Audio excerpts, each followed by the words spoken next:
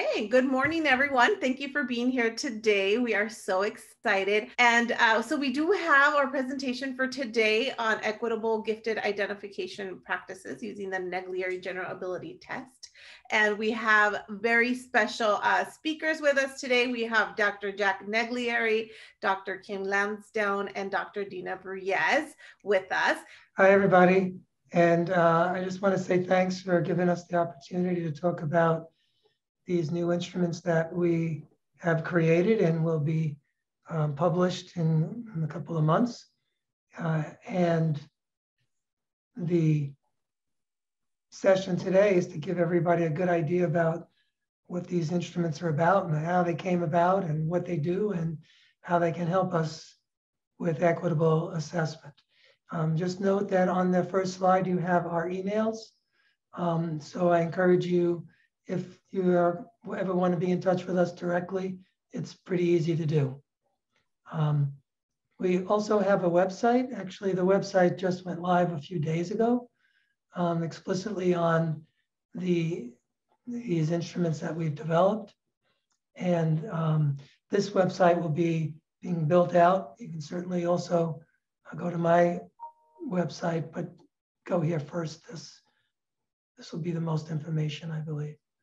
A couple of things. What I'd like to do is start off by helping you understand some of our background and how we came about doing what we've done here. I actually started working as a school psychologist in 1975.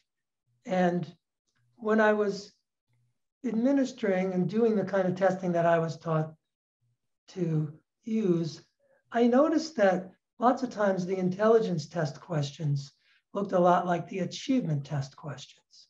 And it didn't make sense to me. It bothered me, but I just did, what I was taught for several years. When I went back to school to get my PhD, I started rethinking the whole notion of how ability should be measured.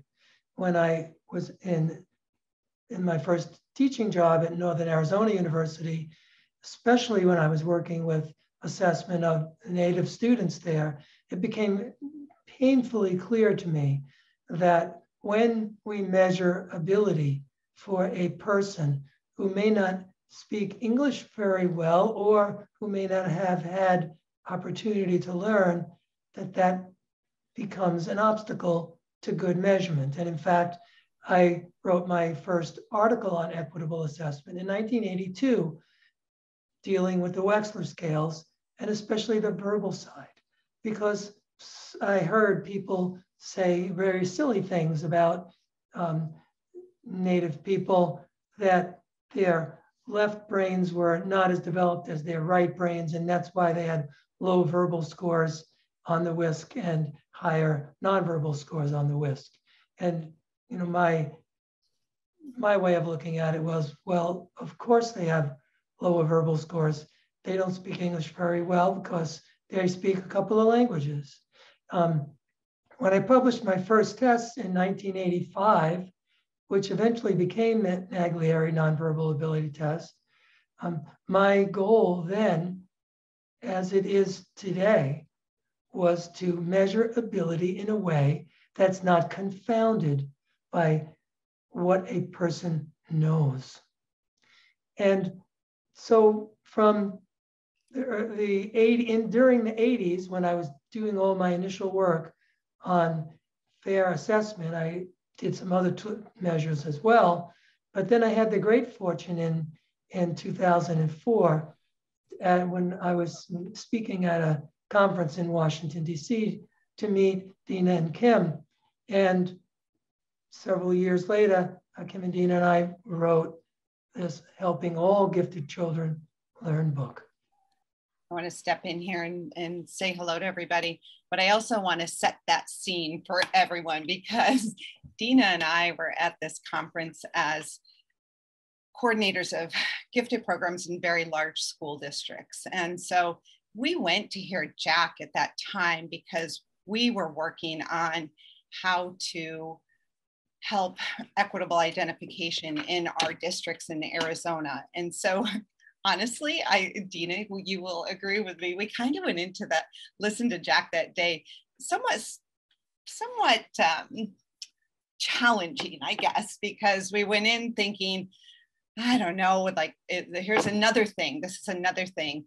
And I think I asked some pretty difficult questions that day. As a matter of fact, I know I did. And so that was the beginning of this partnership that we've had for a very long time. And so it's hard for me to be sitting in my office and not be able to see everybody there. But I do think that everybody on this call will agree that this has been a problem for a really long time. And we have been really trying to come up with a way that we can have equitable identification in gifted programs. And I'd like to jump in as well, because Kim and I have actually walked in your shoes for many, many years. And still do. As gifted coordinators, directors of gifted programs, this is not a new problem. As Jack said, he started recognizing it in the early 80s. And for decades later, we are all still struggling with the same issue, that we perpetuate this underrepresentation, and we keep using the same tools and practices. So it's no question that we're going to, that we haven't made any big changes in the last several decades.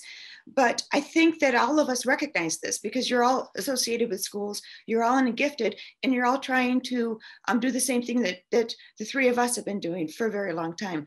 So that background of having dealt with this from on both ends, both perspectives, and Jack as well being in the schools initially, I think we're at a place now where the three of us anyway have tried to find solutions that are different. And that's what today is all about. And I just want to add that we're going to explain the background behind what we're doing. And then we'll show you what we've done. But then we're going to show you evidence that we have that it works. So we're going to close the whole loop with the research that, in fact, supports what we've done. And to me, that's always important. It's nice to have a good idea. It's nice to develop a good instrument, but ultimately you have to provide evidence that it works. And we'll show all of that today.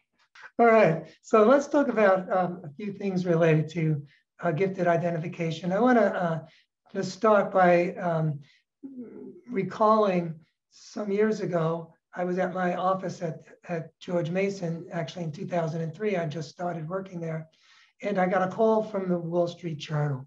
And Dan Golden, who was the reporter, asked me, if I could talk to him about gifted identification. And he asked me this question: is it possible that a student could get 141 on your test and not be smart? And I remember thinking, that's a really good question. And the answer is clearly not. You're not going to guess your way to a high score like that. And then he started talking to me about Devion. I actually knew about the school in which Devion was working. I had been at that school and talked with the supervisor, Susan Rhodes. And so basically Devion comes from poverty. His parents didn't have high school graduations certificates. He's not doing well in school. Teacher doesn't know that he likes to read books all day long. Teacher doesn't know that he even writes on an old computer that had a mouse that didn't even work. But when he took my test, he did so very well. But the key was he wouldn't have been recommended by the teacher to be tested. What Susan Rhodes did was test everybody. And that's how she found Devion. And eventually, that got him the invitation to the magnet school. He was the only African-American student, but the problems were he wasn't getting good grades. He wasn't cooperative, according to the teacher. He didn't want to write a letter to Mickey Mouse like everyone else was doing. So there were these kind of conflicts. And the thing is, the teacher didn't think he should be in the gifted program. But because of my score, my test, he got in. And recently I found out about Devion. He did graduate. Here's his graduation picture. Here he is, you see, in his Marine's outfit. And his father was interviewed by the local news channel. And I won't play the video because we don't have the time to, but I'll just tell you basically what Mr. Ross said was they were worried about Devion, and the gifted program really helped him because it challenged him. And Mr. Ross was basically saying, if it wasn't for that, we don't know what would have happened to Devion. But then Mr. Ross also reported how he and his wife decided they should get their degrees as well. So that one little number, 141, impacted Devion and the whole family. And the only reason he was found was because they used the universal assessment, where everyone has the opportunity just to demonstrate how smart they are. And so here's the thing. We differentiate a gifted student from a talented student. So if you hear people talk about advanced academics and all that kind of stuff, those are the talented kids. You can be gifted, but not getting straight A's. And the thing is, the identification process that have been used, those processes really favor the talented kids over the gifted kids. And that's why my nonverbal test became so important in this whole field. Now, I've done some estimating about how many gifted children of color are there in our country today. And I just went to the US population statistics, looked at the percentage of white, Black, Hispanic, Native, and children with 2 or more races. And I said, well, if 8% of those children are smart enough to be identified as gifted, in other words, a 92nd percentile score, how many students would that recommend? Would that 8% represent? And then I compared that to the actual number of students by race and ethnicity who are actually in gifted, and of course the difference between those two, and arrived at this number of 848,402 children of color in the country. This is as of 2018, who were smart enough to be in gifted, but didn't get in. And of course, when you look at English language learners, now of course that overlaps a little bit with the 848 number. I couldn't parse those out, but still that's another 250,000 people who are smart, but not recognized. Think of how hard it must be for a really smart person to feel alienated and unappreciated. There's a lot of people out there. Let's move along then. Let's talk about ability test content. Why does a whisk look the way it looks? Why does the Kogat or the Otis Lennon look the way it looks? Why does the Woodcock Cognitive have the kind of questions it has? All these kind of questions are the questions that we need to reflect on, because the test is a tool that can limit or accept. So most people don't realize that when you use a whisk or a Kogat or a Otis Lennon or those kinds of tests, that those tests really were built by people in the early 1900s. I should say people, I should say limited to men in the early 1900s. If you go on my website, jacknaglieri.com, you can read my paper, 100 Years of Intelligence Testing, and see all the details. I'm just going to show you the highlights here.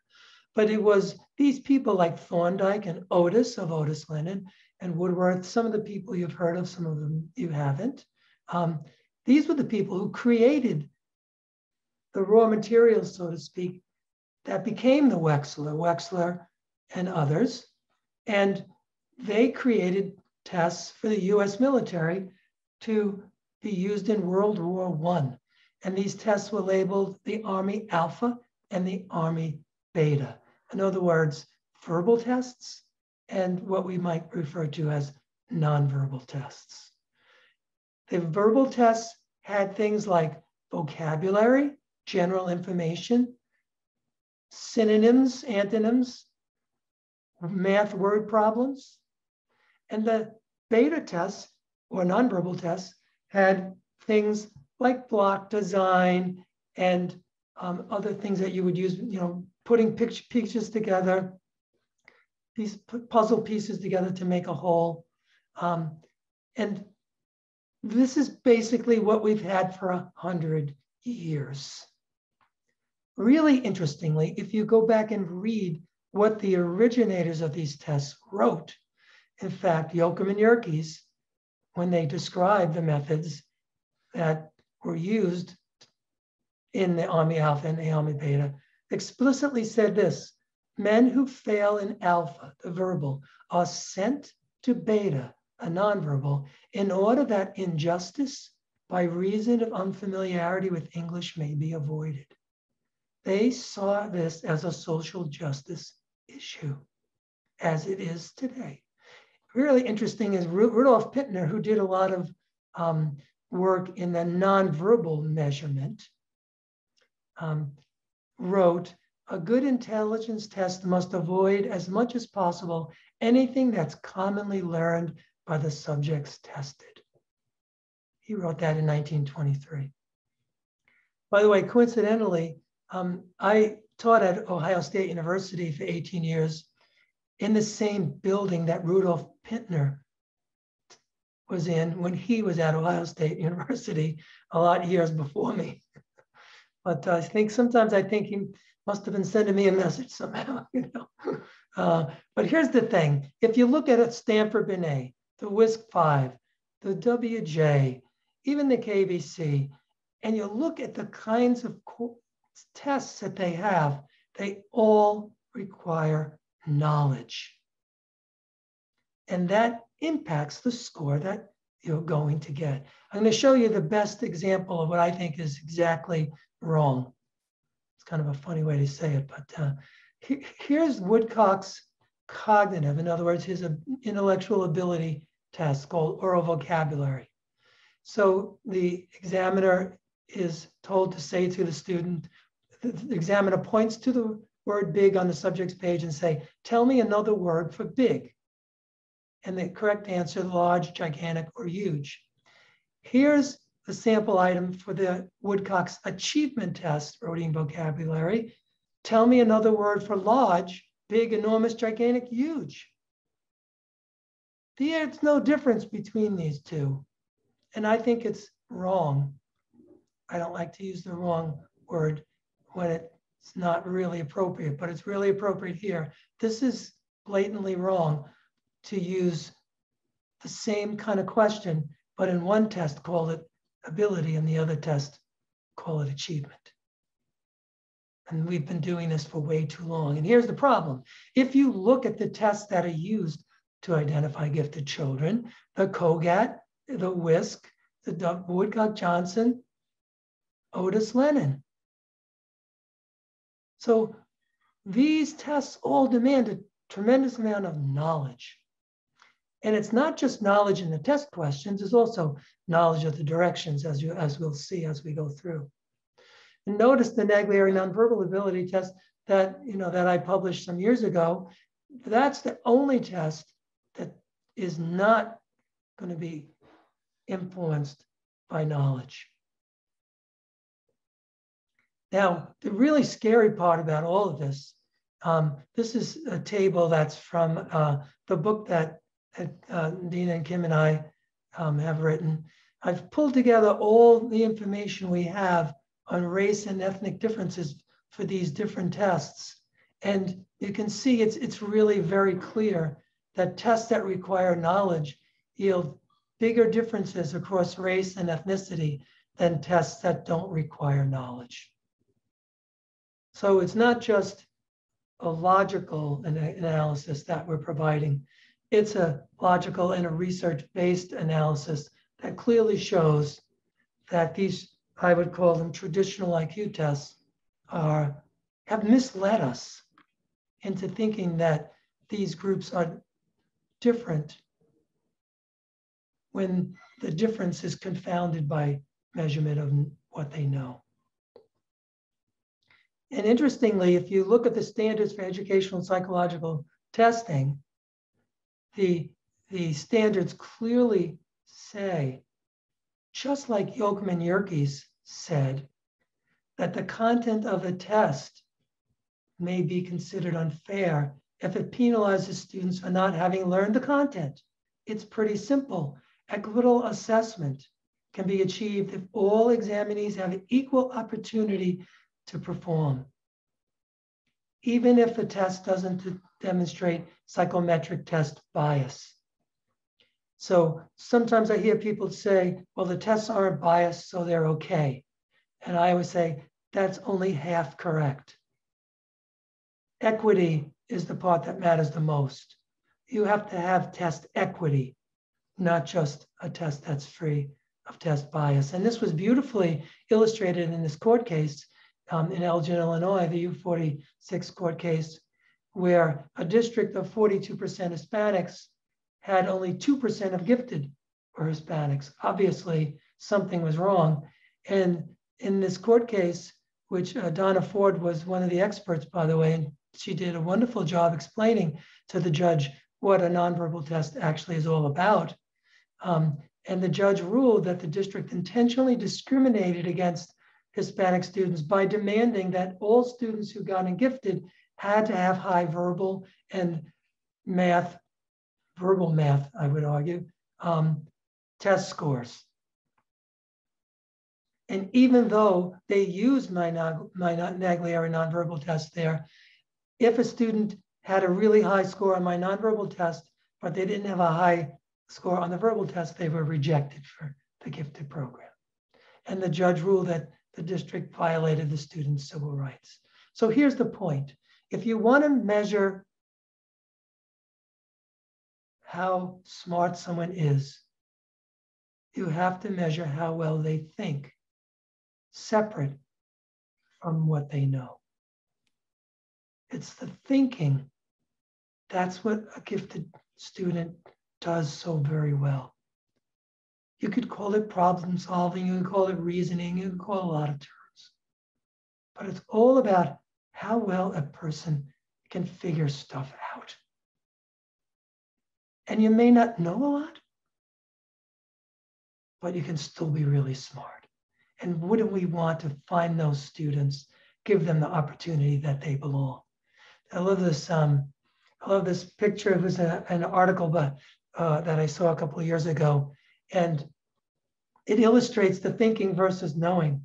So some of the kids who had the opportunity to learn, they're drawing the stars, and this little boy in the middle is drawing the solar system.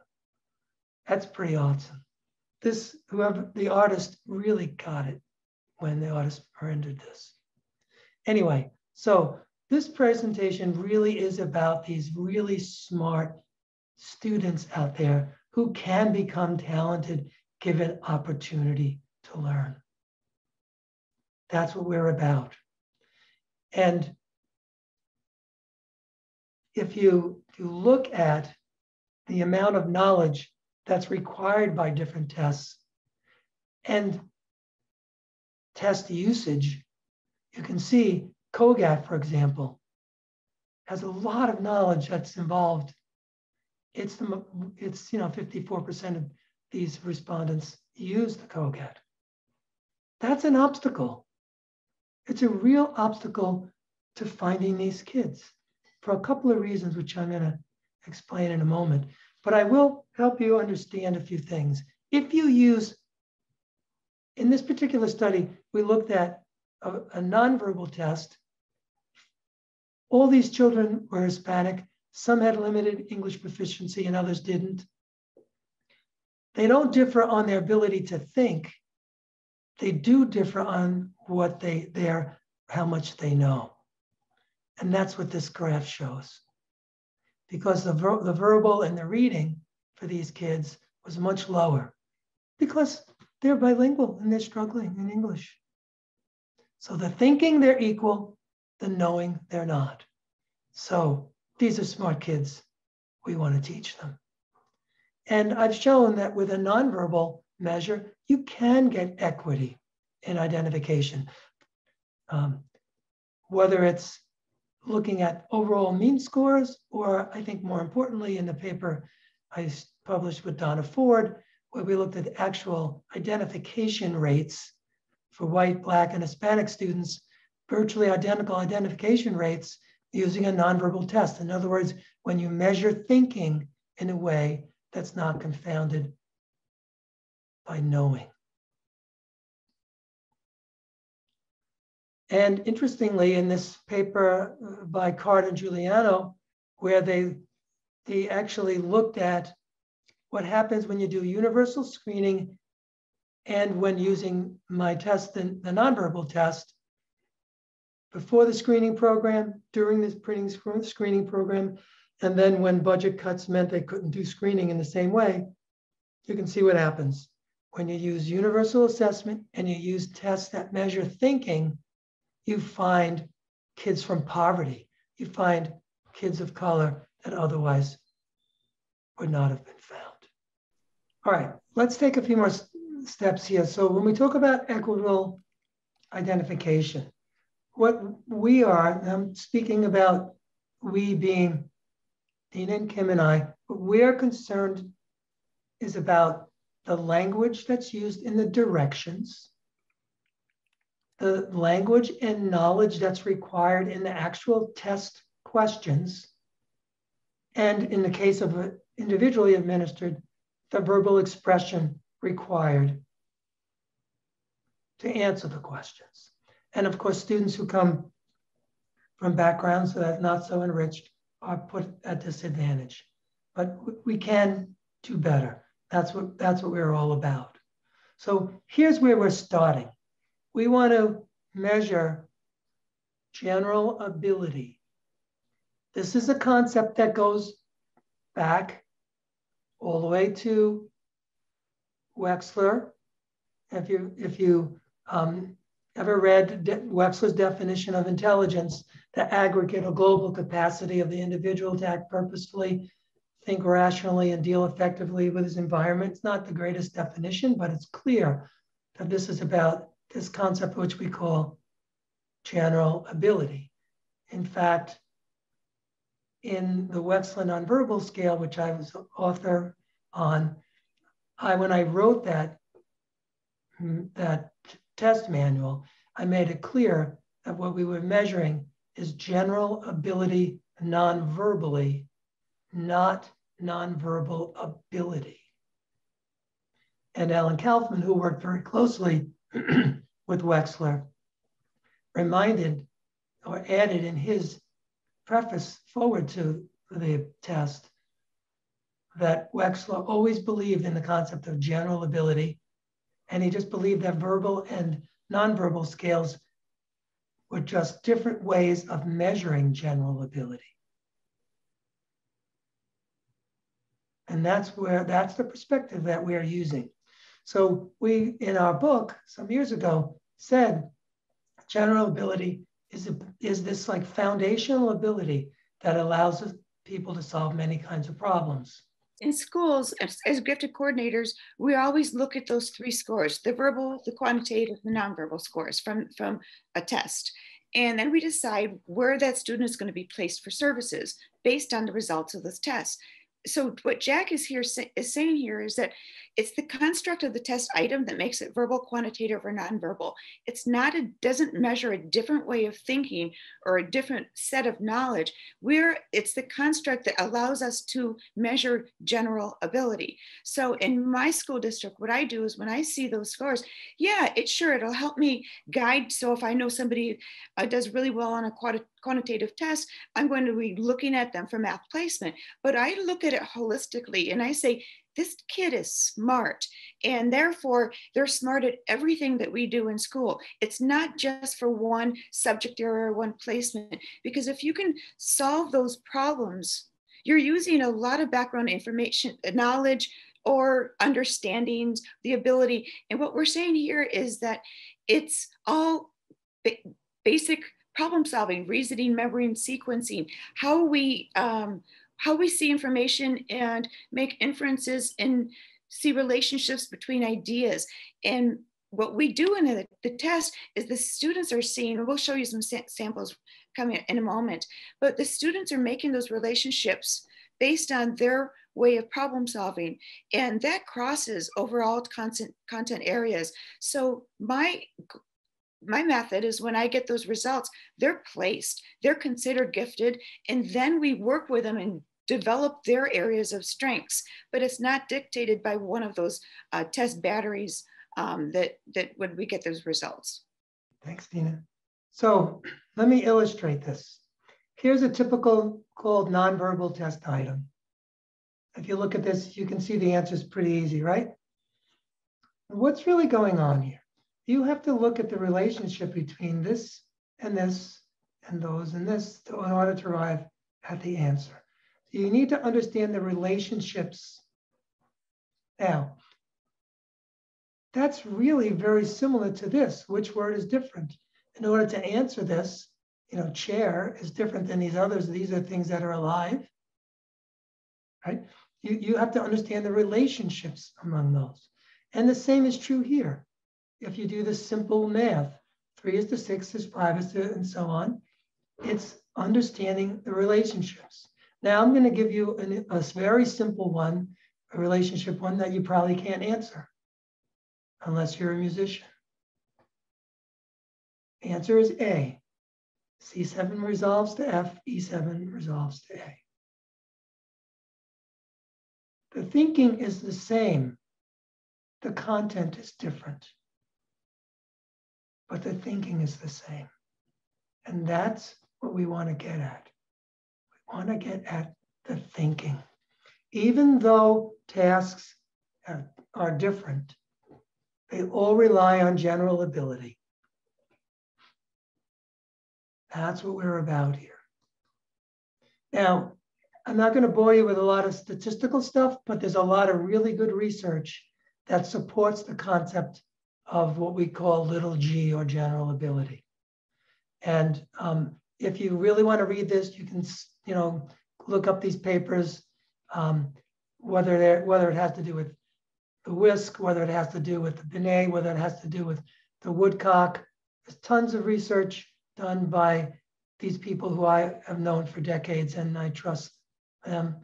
And it's all solid. Now, I just want to come back to this notion about test directions. Test directions. When I was a grad student in the 70s, Jack Cummings and Brett Nelson published this paper, and I always remembered this paper for some reason, where they went and they studied how many basic verbal concepts were used in the instructions for the California Achievement Test and Iowa Test of Basic Skills. And they showed how so many of the test instructions demanded comprehension that was beyond the reasonable grade for the student for which the test was intended. A problem. And then more recently, I've found some interesting research where things like working memory and verbal comprehension is demanded by verbal instructions. And just to give you an example, in the Kogat nonverbal scale, coming back to why there are big differences, for 5 and 6-year-olds, approximately 400 words, many verbal concepts, and this statement. This is what the teacher is telling the kids to help them understand. The small circle goes with the large circle in the same way that the small square goes with the large square. Unnecessary. The inclusion of verbal concepts strains, interferes with how well the students can actually perform. So how can you measure general ability equitably? When you have a verbal test, a nonverbal test, and a quantitative test. That was our challenge. And we decided we could do that. So these tests were explicitly constructed for equitable identification of those 848,000 and those 250,000 ELL kids. That was our goal. And we wanted to use the traditional verbal, nonverbal, and quantitative format. But we wanted to take out the knowledge in the content of the test questions, and the verbal questions, and the quantitative instructions. And we wanted to do it in a way that did not require any kind of verbal expression. So the first test was the verbal test. And Dina will talk to you a bit about that. Okay, so when Jack started off the presentation saying that we met about 15, 18 years ago and we started talking about this, well, about 10 years ago, Jack started saying, there's got to be a way to measure verbal ability without language. Okay, so we thought about that for several years. And first of all, we thought, that's crazy, Jack, how can you do that? And then he came up with an idea about 5 years ago or so and said, no, let's look at it this way. And so basically the approach was to use a language cognition expert psychologist. His name is Alexander Luria, who really specialized in how we acquire language. And it's really based on a conceptual understandings of that are universal. So what we did when we developed the verbal items is we looked at verbal concepts that anywhere in the world, whatever language you speak, whatever culture you're from, and whatever background you come from are universally understood. And so the verbal items here are on this test have no language, no words, but it's the language that is derived through the conceptual understanding of these items. And so, for example, a student is going to look at these pictures and say, and think about them. What similarities and what construct is built in there that makes these similar? And if each of us spoke a different language, we'd be sitting here thinking, okay, for me, I speak Spanish. I would think in my language, you would think in another language, but basically we would all come to the same understanding that the concept here is that there's only one picture here that is not an animal, that there's only one here that lives in the water. So those are the things that we think through our head while we're solving these problems. So so it really doesn't matter the background knowledge that you have, where you're looking at the concepts that are universally presented. So what we did was also we looked at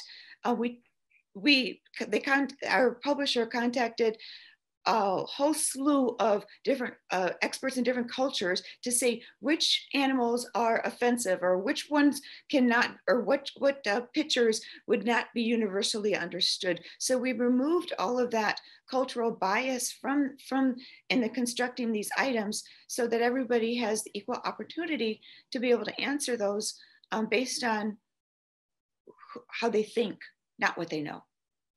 And these actually go down from kindergarten.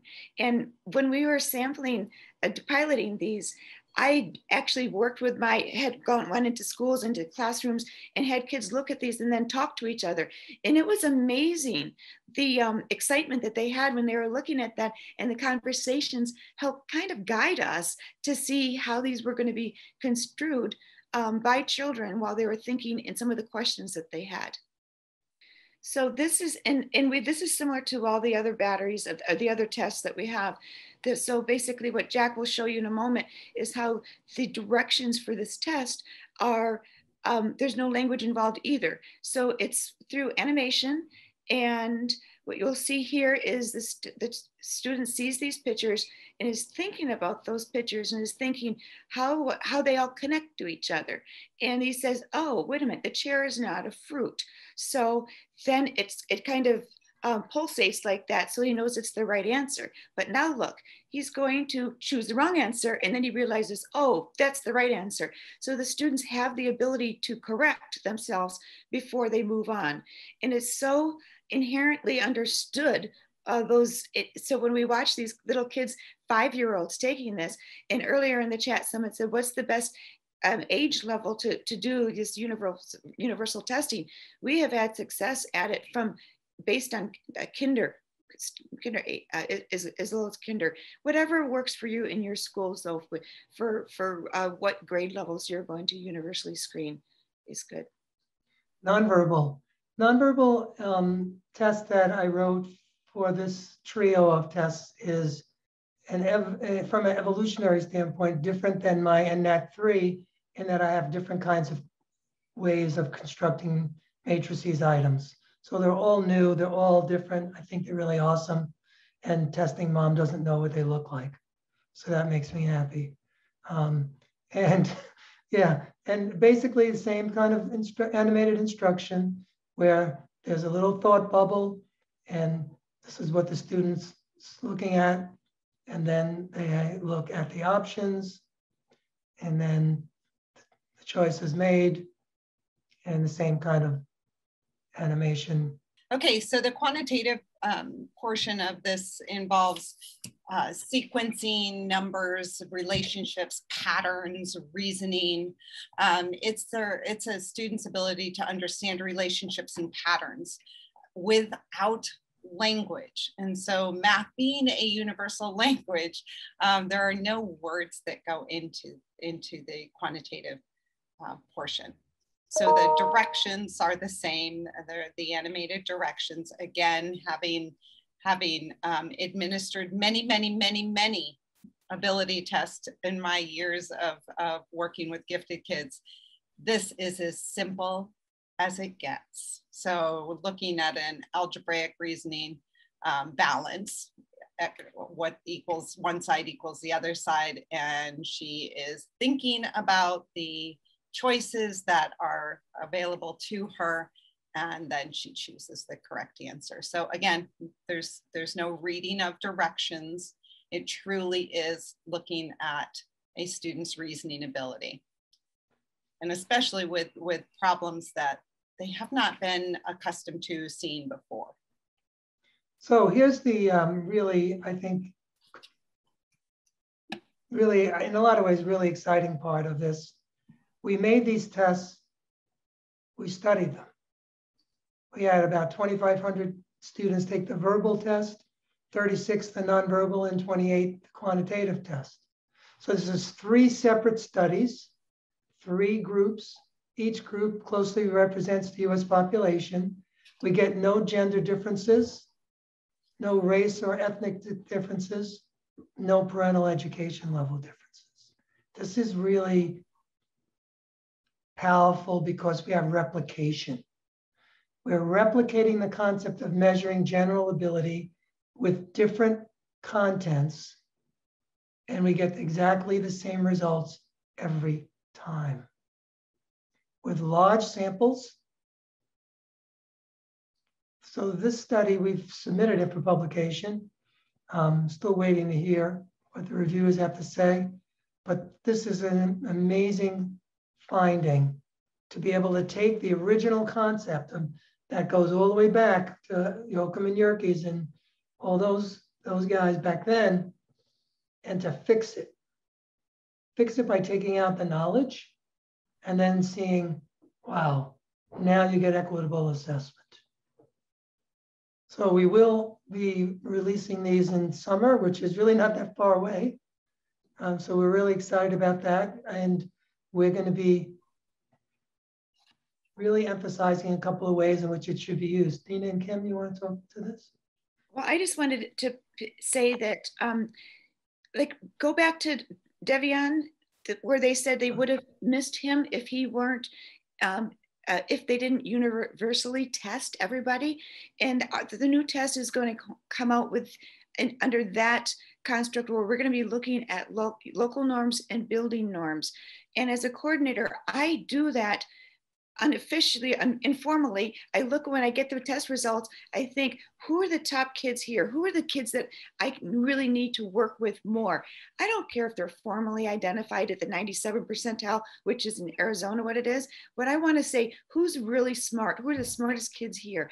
And so we're presenting this test in a way that's not using national norms that have restricted identification for all these groups that we're talking, but about looking at the school, the kids that you are serving.